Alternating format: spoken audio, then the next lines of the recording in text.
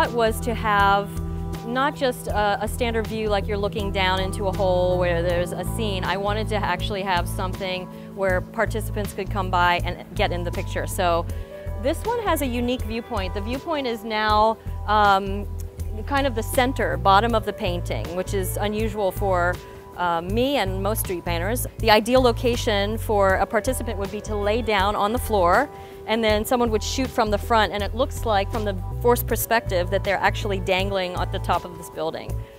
Tried to keep that as authentic as possible, and I've added a young lady who's abseiling off the side of the building. I don't know if that's legal or not, but it's legal here.